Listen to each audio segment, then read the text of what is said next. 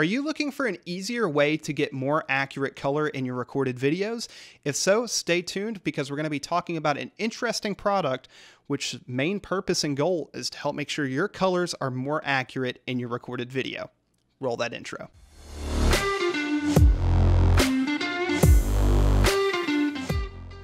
What's going on, guys? Chad here from How To Tech, the channel dedicated to helping you take your tech to the next level. And today we're going to be talking about a product that we've been using here on How To Tech for a few months, and we're still messing with it and still trying to learn the best practical uses of it.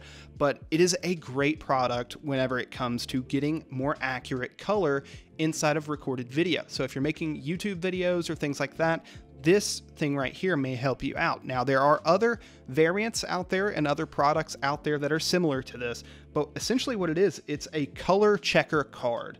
And this is actually the Data Color SpyderCHECKR 24. I had to look because I wanted to make sure I gave the right name for it, but it is interesting. So a lot of people will use these for photography, but they can actually be used for cinematography.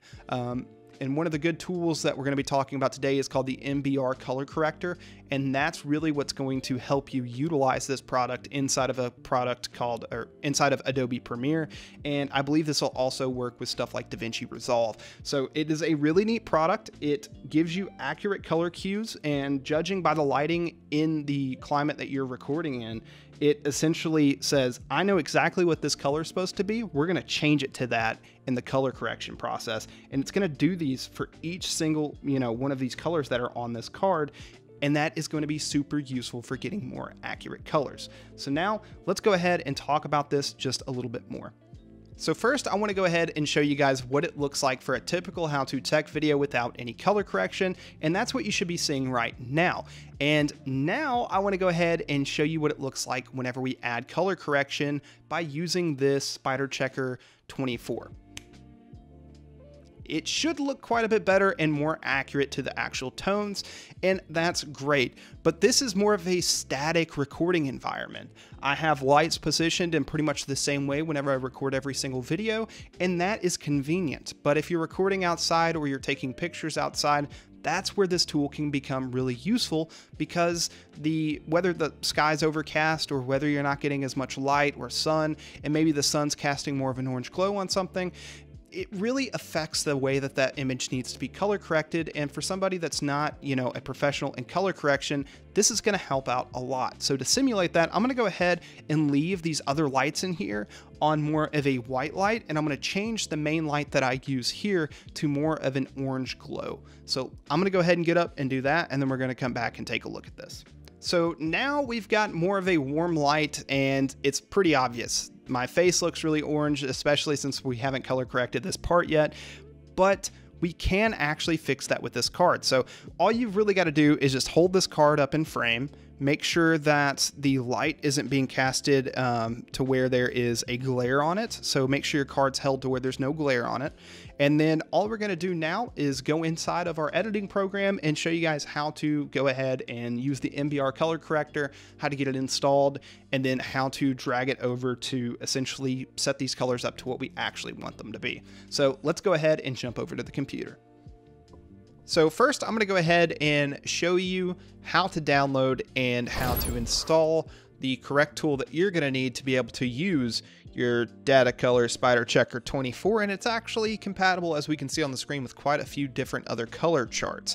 Now, the reason why I went with this SpyderCHECKR is because it's actually fairly priced at $40, which sounds crazy for something like this, but if you really care about your color accuracy, it's something worth looking into. So there's that. So yeah, these are the different checkers that it supports. If you want to go with a different one, there's some other ones out there that are really cool as well, such as this Passport, which is like a really small color checker by X-Rite, and I believe it has even more colors on it and things like that. So it's really neat. It's got a nice interface, and it's actually fairly easy to use once you figure out how to use it.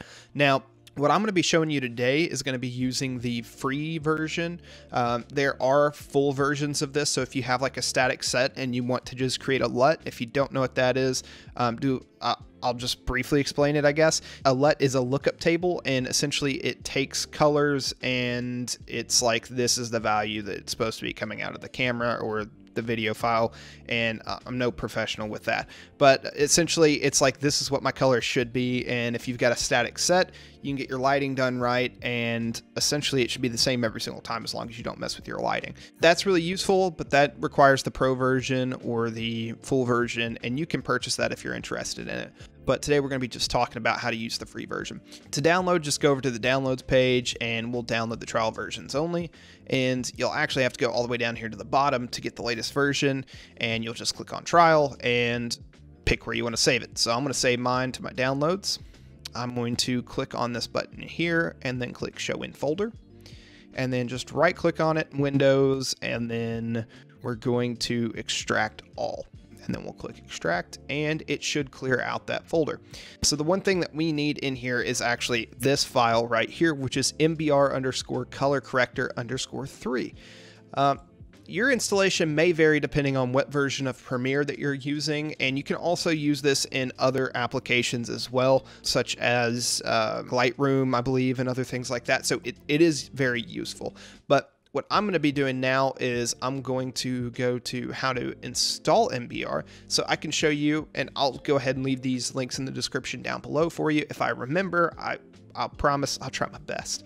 But the reason why is because these paths are really important, because this is where you need to install it. So essentially for After Effects and Premiere Pro, they're going to be pretty much the same no matter what version. It's just the subfolder for the version is different. So what I would suggest is if you're not sure what version you're using, just copy all the way to the ends of the plugins folder. Just copy, and then you can open up your File Explorer. That's what I did at the bottom, but my camera's covering it. And then, yeah, just click up here on the top address bar of this, and you can do Control V to paste it in there and press enter. And now we're here. So we'll go ahead and open up the 7.0 folder because that's what it tells us, and then Media Core. And I already have mine installed because you can see this right here, mbr_color_corrector_3. Just take your file from your downloads folder, and here's a little tech tip for you. Control N in File Explorer will open up another instance, and then we'll just go to our downloads, and then you would find the color corrector, and it would be as simple as copying this or dragging and dropping it from this folder over here, and it's installed. It's that easy. It's not difficult, I promise. And there's also documentation if you're using a Mac as well. So after you've installed the MBR color corrector plugin, I do want to mention you need to have Adobe Premiere, After Effects, and Media Encoder closed. If you have any of those three installed while you're doing so, you may run into problems. It may not let you put it there.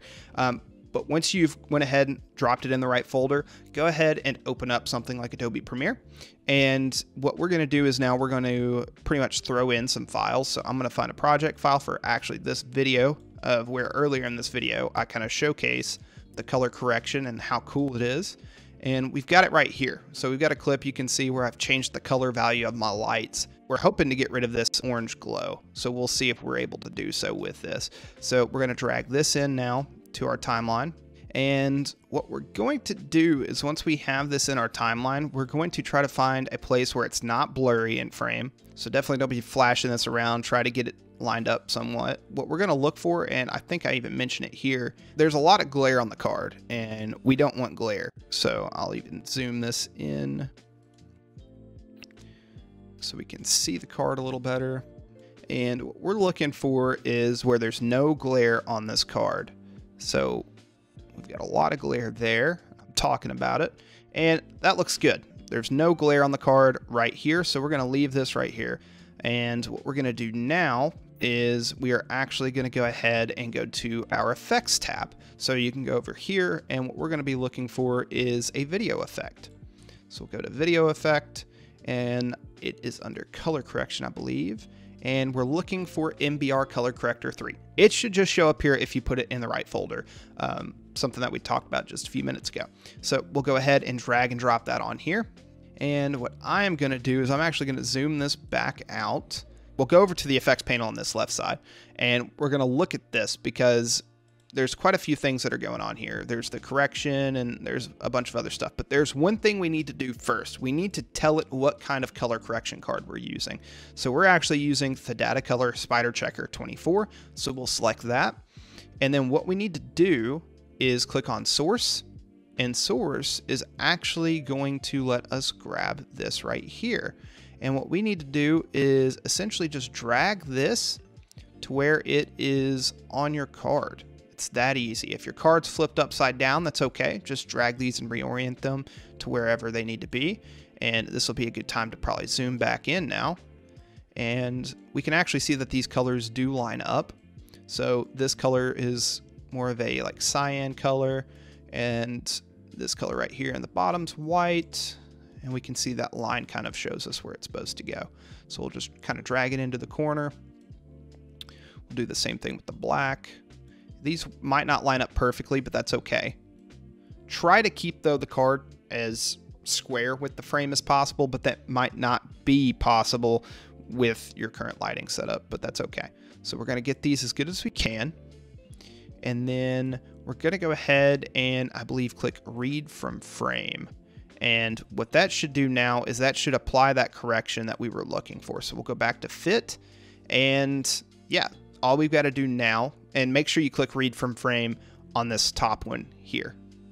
So what we're going to do now is we can see that this is what these colors actually look like inside of the frame, and this is what we want them to look like. So they are very much different. And to toggle back and forth and see what our color correction looks like, we can essentially just toggle this FX button, and we can see that it color corrected the whole scene from a harsh, maybe not harsh, but just an oversaturated orange glow, and it made it look more realistic to what it looks like in here on a normal basis. It's going to give those color values that this card expects. Now, I do want to go ahead and mention that doesn't mean that your video out of your camera is going to look like it looks in the building or in the place you're shooting, because it was very harsh. There was a very harsh orange glow on me. So keep in mind that this could be used to get a more accurate color for something like this card, but that sometimes you may want to go for more of a stylized look, and maybe you do want some of those more warm colors and things like that. So that's how this works. It's not hard to use. It's actually very easy, and for 40 bucks and a free program on the internet, you really can't beat it for trying to get pretty decent colors, even if you don't know that much what you're doing. Now, I can tell you another thing that really does matter is your camera settings.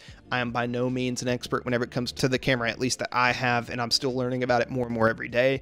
And part of the problem with this is not as vibrant as it probably should be, and that's because I don't set the exposure and everything in the camera the best way I probably should, and that's something I'm still learning on. So I'll probably make a video on that sometime in the future of some basic tips on how to get your camera to look the best it possibly can, because like I said, I'm still learning.